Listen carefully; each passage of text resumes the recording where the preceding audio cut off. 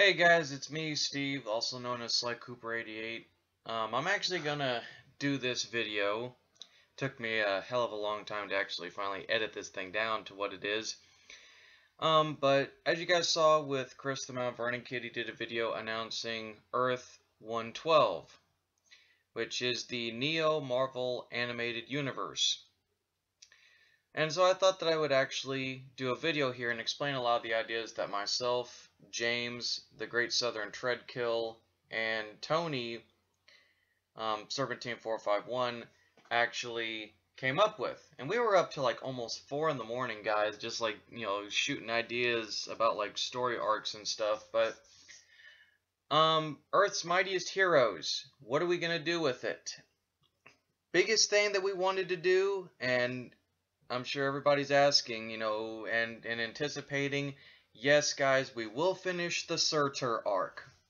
That was a big mandatory thing that we said. We wanted to finish up the Surtur arc, possibly lead up to a whole bunch of other ideas. One of them being eventually Clint Barton allegedly being lost in a fight with a foe and becoming Ronin and using this new identity, going on the West Coast and actually forming the West Coast Avengers. And this would lead to our version of Civil War, which is more a civil war between the Avengers.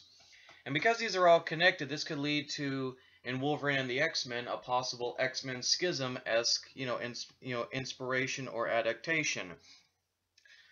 But in Earth's Mightiest Heroes, we had many ideas, guys. Certainly a lot of the ideas of expanding the roster, doing a character-centered episode on Jen Walters, aka She-Hulk. Of course, dealing with the West Coast Avengers, dealing with the idea of maybe even introducing Herc, and later on doing an idea for Assault on Olympus, and even Assault on New Olympus. We had so many ideas, including actually introducing the Mandarin. I mean, we kind of went all over the place, guys, but, I'll break it down for you guys as well. Another idea that we had is possibly introducing the Thunderbolts. I mean, I could literally go down the entire list, guys, but I think I'm going to leave some stuff off just to give you guys a little piece of meat, in front of you to dangle in front of you, but we definitely got a lot of good ideas for Earth's Mightiest Heroes, and certainly, adding to the Avengers mythos. I think it'll be fun. And moving on to the next state of business, which is Wolverine and the X-Men. The cliffhanger at that first season, I know, guys, we were going to get Age of Apocalypse. But I think the cool idea that we were talking about is that in the second season, taking a lot of the ideas, one of the ideas being that Colossus was going to be reintroduced to the team. So we're going to do that. And one thing that I added to that is that, well, okay, when Peter left the school after Xavier went into a coma, he was actually got word from his parents as well that his sister started showing, mutant abilities. And the reason that he comes back on the team is to get the X-Men to help him find his sister. And so that's a nice little way to get Magique into, I guess you could say, the animated universe of Wolverine and the X-Men. But what I also wanted with it was to introduce Mikael, to introduce, Abyss, but also have the introduction, and I didn't share this last night, but I thought about it, but doing an episode that actually was the introduction to Havoc, and then maybe later on introduce Vulcan. And certainly introducing the idea of, actually in Wolverine and the X-Men, them meeting the Shi'ar Empire, and establishing that, yeah, the X-Men have history with the Shi'ar. And certainly, and definitely another big part, the Brood. Definitely in Wolverine and the X-Men, I think this second season, or at least the third season, should have the Brood. It only seems fair since those are like the big baddies in the X-Men universe, but also the idea of the Age of Apocalypse, really getting into that.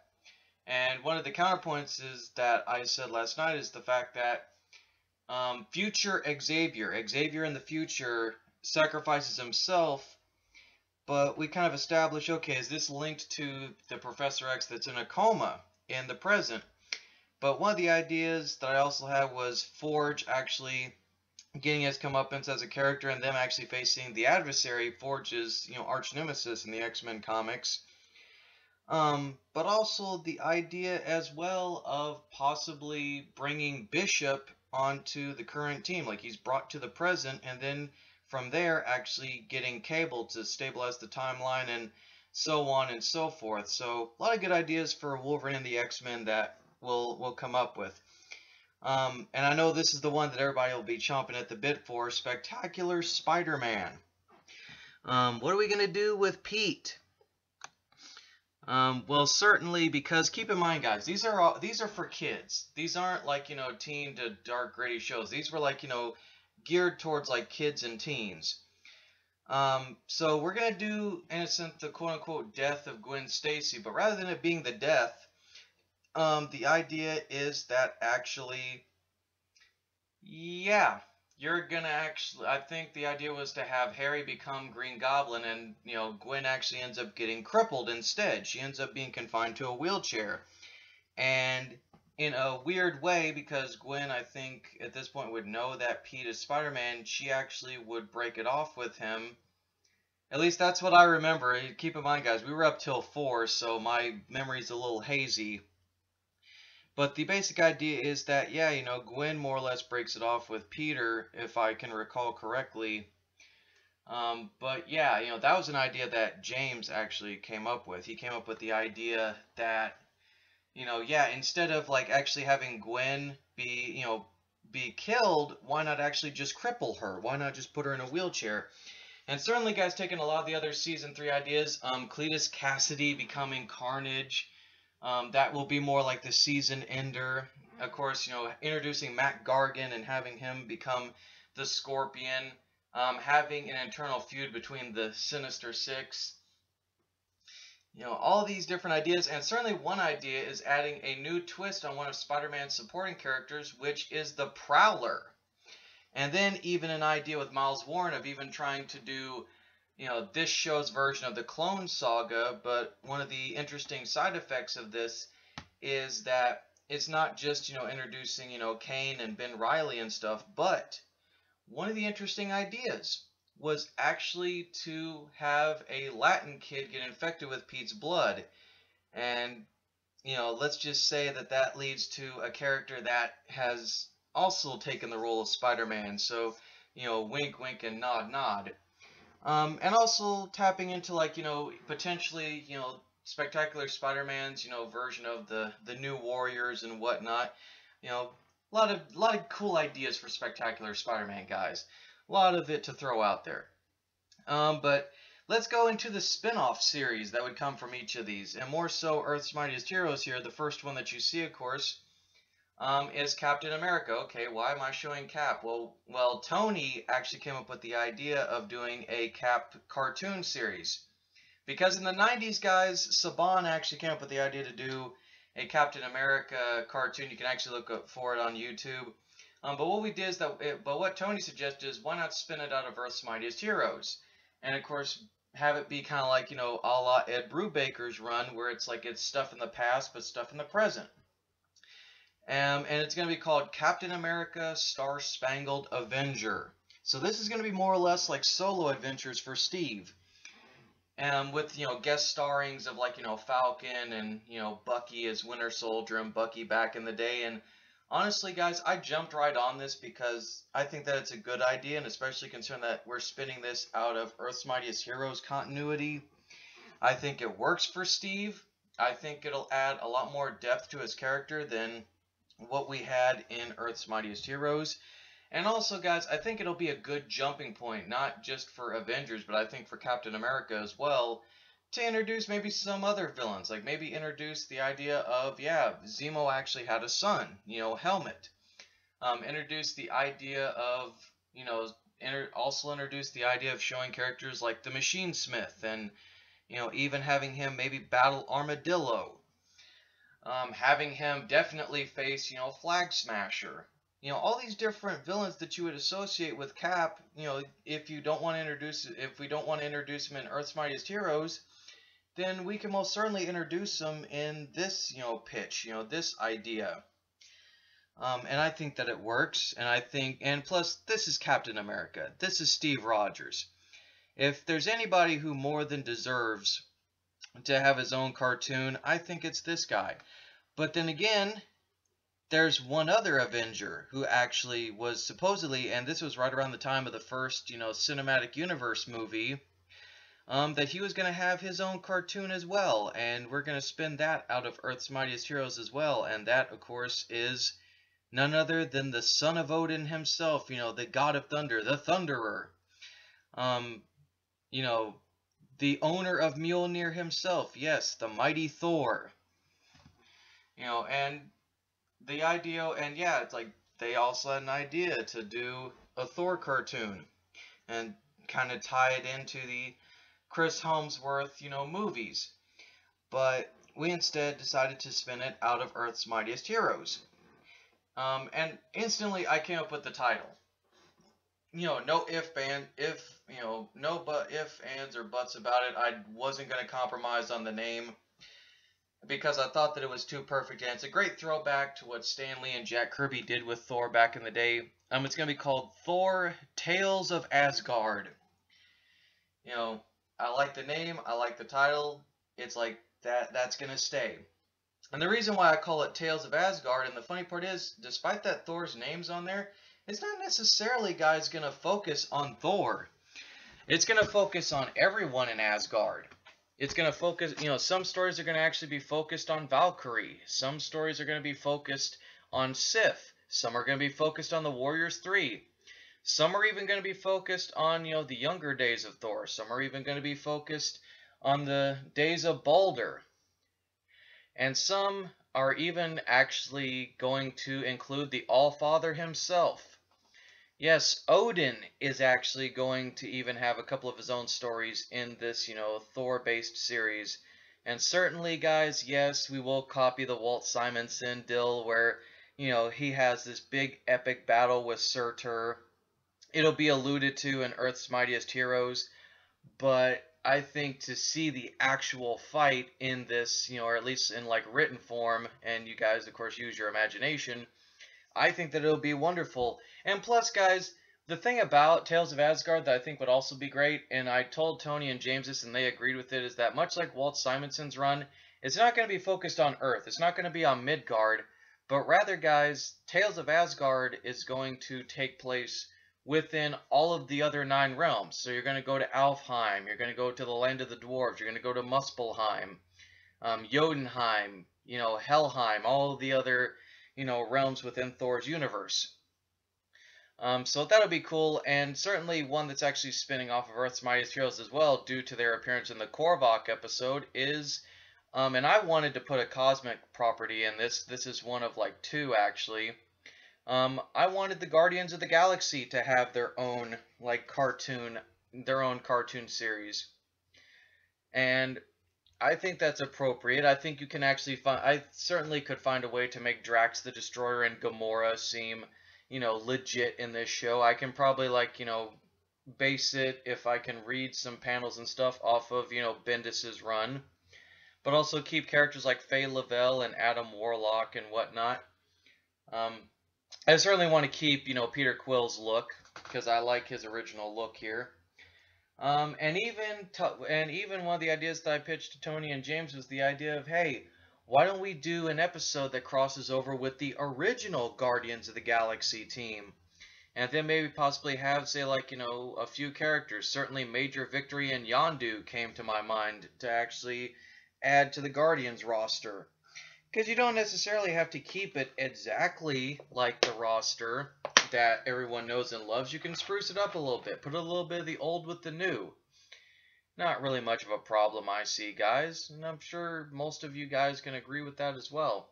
But I think also the idea that James kept pushing forward, and I can see why, is pushing the idea of maybe introducing Thanos in this, or maybe introducing a lot of other cosmic villains. Maybe, and one of the most hilarious ideas is, that made me kind of laugh was maybe them tackling Eco, the Living Planet, because since this is, kind of geared for kids and teens, it'd be kind of funny. But certainly, the concept of introducing Nowhere would be kind of cool as well. Because, the idea that they just, fly around and ship, but I kind of think that in this show it'd be kind of cool is if they discover, Nowhere, their central base. Kind of breaking a little bit from the comic continuity that Richard Rider discovered it. More so make it to where the Guardians first discovered Nowhere and established it as their base. And so on and so forth. So, yeah, I thought that was kind of cool. Now, one that did spin off of Earth's Mightiest Heroes, this is probably the lastly one, as I call it. And when I say lastly, I don't mean literally like the lastly one, but it is kind of the last one in terms of like, I guess you could say the spin-offs, if you will, from Earth's Mightiest Heroes. But Nick Fury, Agent of S.H.I.E.L.D. Now, okay, why does Nick Fury need his own cartoon, Steve? Well, my answer to that is, well, some kids like, the secret agent, James Bond, super spy stuff. And plus, really, I think you can take a lot of the stuff that Nick Fury does and make it dark, but not like too dark to where kids can't really read it or, like actually enjoy it. And plus, I think the idea of actually taking Nick Fury and showing, just how, okay, this guy didn't just become the director of S.H.I.E.L.D. just because. It's like, no, the purpose of this cartoon is to actually show why he became the director of S.H.I.E.L.D. Why, Nick Fury is the best at what he does, unlike, just like Wolverine. And maybe even playing a little bit of the Ultimate Comics into Fury and Wolverine's relationship. So, I mean, there's many different ways, guys, that we can go about it. And certainly another cool part of Agent of S.H.I.E.L.D. is introducing the Zodiac. Introducing that, Fury's brother is actually, Scorpio. Or Zodiac, whichever you want to call it. I think it's predominantly Zodiac, but still. The idea of introducing the Zodiac, the idea of upping Hydra, the idea of introducing Maja, all these terrorist groups that S.H.I.E.L.D. has to deal with on a day-to-day basis that the Avengers don't always take on, I think it'd be cool. And you can always have, Maria Hill cameo in there. You can always have, like, Quartermain. You can always have Dum Dum Dugan maybe come back. Gabriel, a much older Gabriel Jones. So it's like there's plenty of opportunities within this to really kind of, stir the pot, if you will, for Nick Fury. So, I mean, take that however you will, guys, but I thought that was, a neat idea, and Tony certainly thought that it would be interesting to try to play out as well. Now, let's get to one that is not a spin-off, but is a revitalization. Sorry, guys, I had to take a swig of water there. Throat's getting a little dry from talking so much, but one that is a revitalization of the 90s cartoon, and all three of us agreed, that this guy needed a comeuppance, and of course that character is none other than Norrin Radd, the Sentinel of the Skyways. The Silver Surfer, and ironically that's the name, Silver Surfer, Sentinel of the Skyways. This is more a revitalization of, the very short-lived, 90s cartoon. This is more or less, I guess you could say, a reimagining of how that series would really go, and not really much to it. It's just simply Norrin Radd's adventures throughout space, him dealing with his relationship with Galactus, him having to deal with the fact that he caused quite a few deaths, killed quite a few planets, and how much that actually haunts him as a character. But also trying without actually having stuff go over the kids' heads. But also even stuff that even teenagers could probably get into, is certainly the philosophy. That's certainly the biggest part of Silver Surfer's character, is that he's not an action character per se, but he's more a philosophical character. But I think for the kids who want action, can balance out the action. But for the people that, want the talky bits, want the inspirational bits of what makes this character so, beloved, can certainly do that. So it's going to be an interesting blend of trying to not get too philosophical to the point that that stuff goes over kids' heads, but also the idea of, having fun with Norrin. I mean, this is a character who can go just about anywhere in the galaxy, even the universe. So why not actually play that up? Why not have Norrin in every episode go to, like, different worlds like he did in the actual 90s cartoon?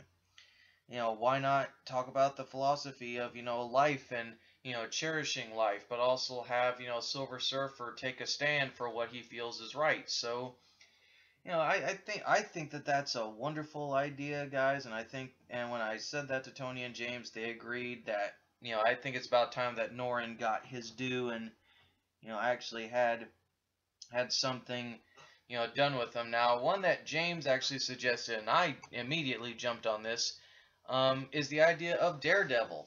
Doing a standalone like Daredevil series that may tie into Earth's Mightiest Heroes and stuff, then may not. And the name, kind of caught me and Tony off guard, but it still kind of plays on who Matt is. Which it's called Daredevil Without Fear. Daredevil Without Fear. Now, not Man Without Fear, but just Without Fear. And one of the interesting ideas is that James put forward is, considering that this is more marketed towards, kids to read, is the idea of, okay, showing Matt's, blindness and showing him relying on his other senses. But also the idea of, well, pretty much taking what one of the big inspirations is not so much Frank Miller, but more Mark Waid.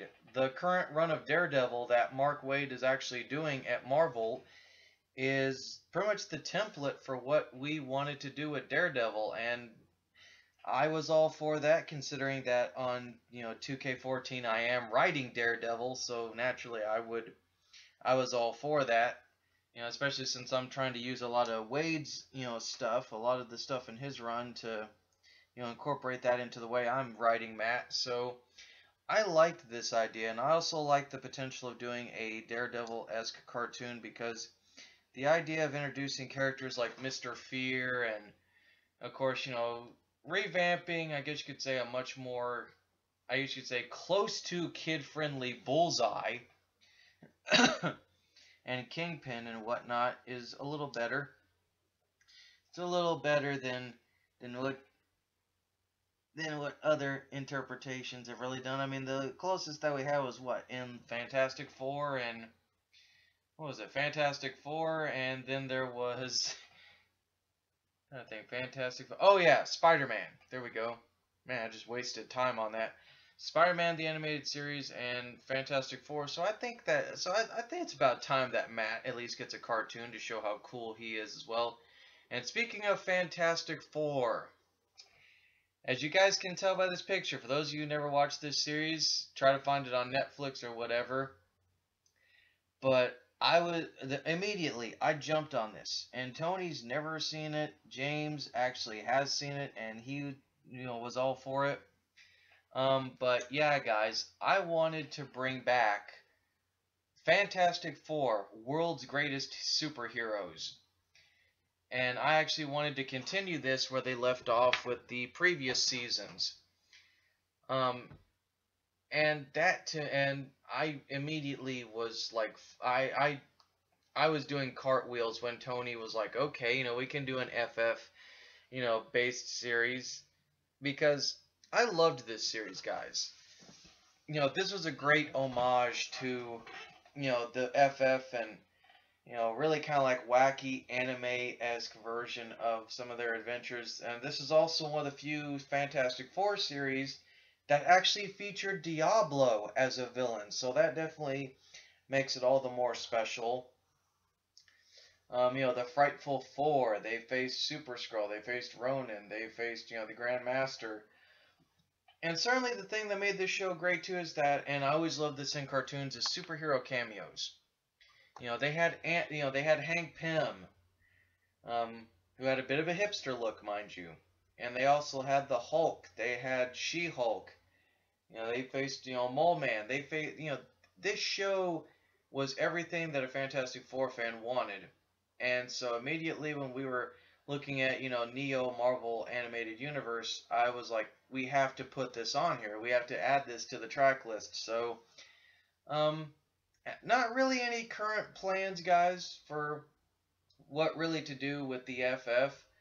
Certainly, one potential is way, way later in the seasons. Maybe, Reed building the future foundation.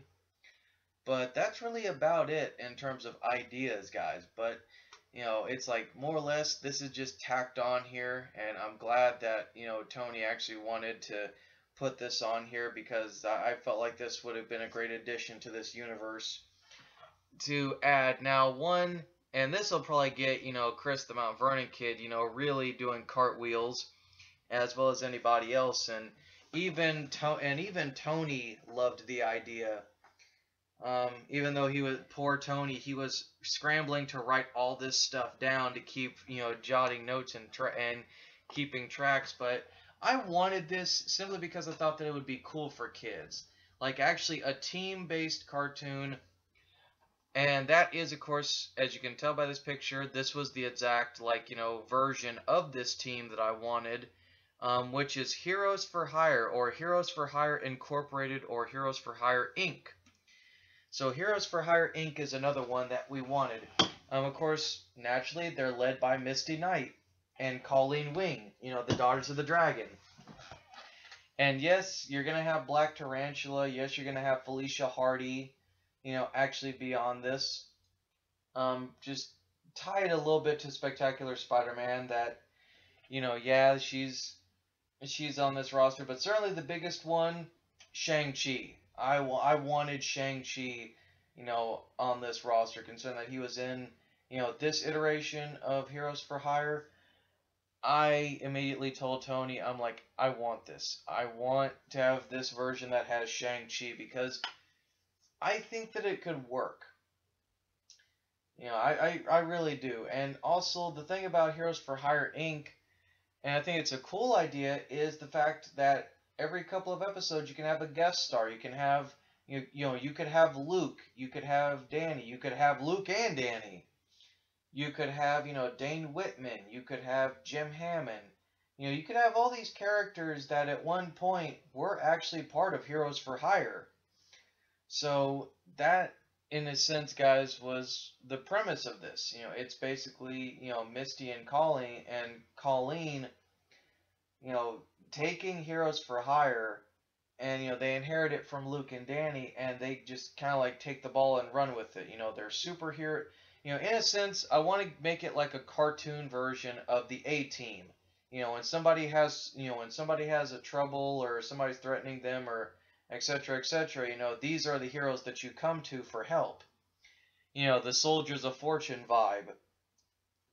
And this was one that James actually suggested, guys, which is, and this is pretty, this is pretty ballsy in its own right, which is the idea of doing a Midnight Suns.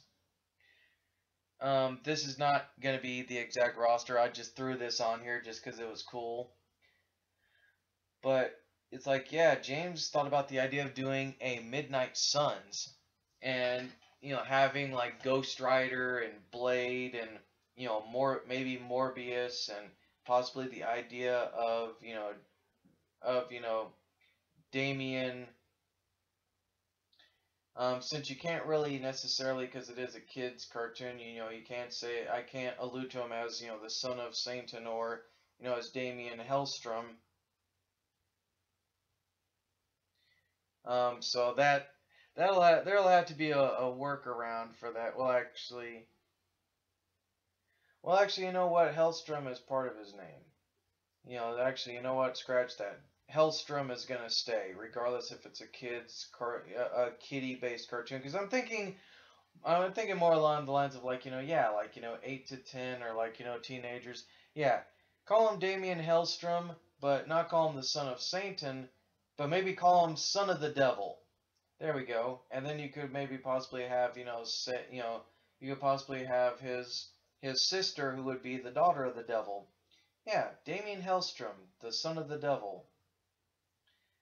I don't know. That's something that can be worked around. Of course, Man-Thing.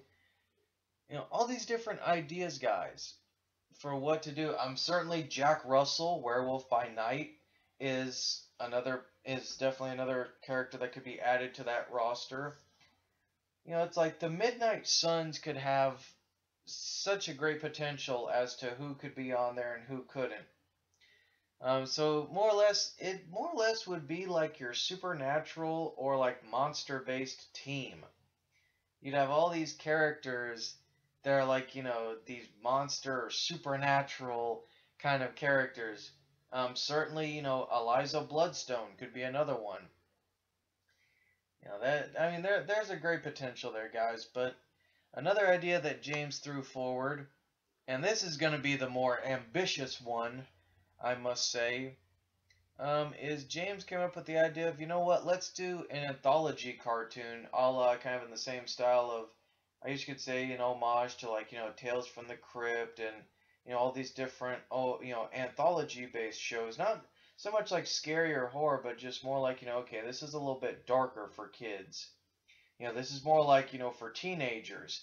This is kind of more the show that'll be pushed for like, teenagers. And that's Marvel Knights. And the anthology series of like, one or two or even, one and done stories featuring taking inspiration from like, Garth Ennis's Punisher and darker versions of like, Daredevil stories, but more James said that he wanted to go for the characters that in kid-friendly animation, quote unquote, wouldn't be able to work so well. So it'd be more like a show pushed for teens, which is, characters like the Punisher, characters like Blade, characters like Werewolf by Night or Ghost Rider. And I'm actually all for that, guys. Because to tell you the truth, there's not too many shows that are geared towards teens that are actually animated, that are actually cartoony. So I can actually like this idea. And plus, you get to see the darker side of Marvel without it being like, blood and guts and, nudity or any of that kind of nonsense. And also, it'll get a way for people to be introduced to the Punisher to where parents don't need to worry about extreme violence because Frank Castle's a very dark character, and especially in Marvel Knights, the actual comic line, he was a very dark character. Almost to the point that it was like a Max series. But I think that this could actually work, and it could especially work for characters like Blade and stuff and give them more exposure to really, I guess you'd say, be flushed out to the general audience. So Marvel Knights is a very interesting and very good idea. I can definitely roll with this.